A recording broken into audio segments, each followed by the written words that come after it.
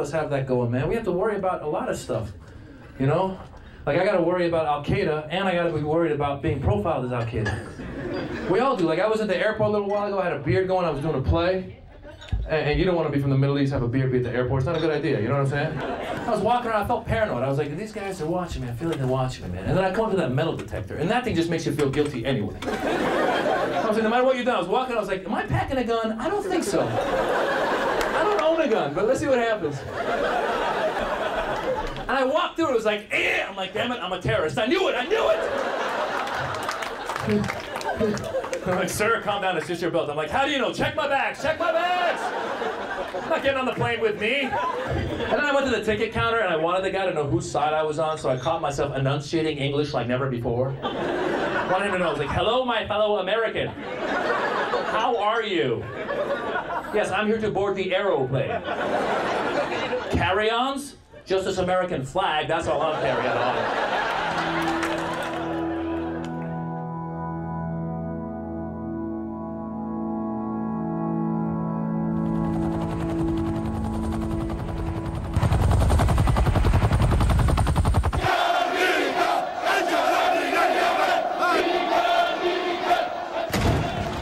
What's wrong, Mommy? The people are upset about some things, darling.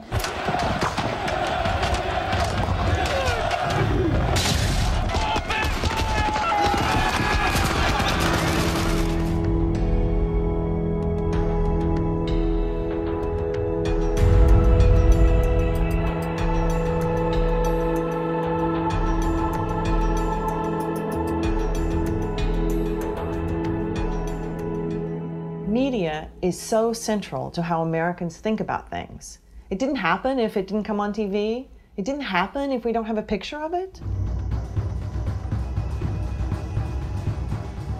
Where do these images come from?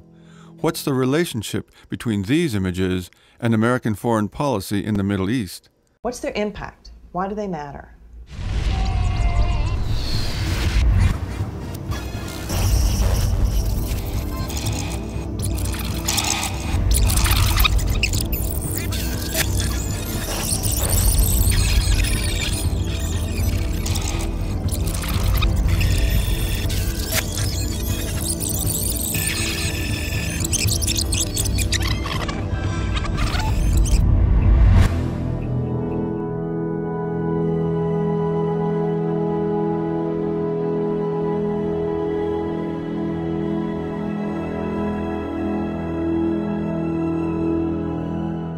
America's love affair with Arabia reached a frenzy with the 1920 British erotic novel, The Sheikh, and Hollywood immediately turned it into a film starring Rudolph Valentino.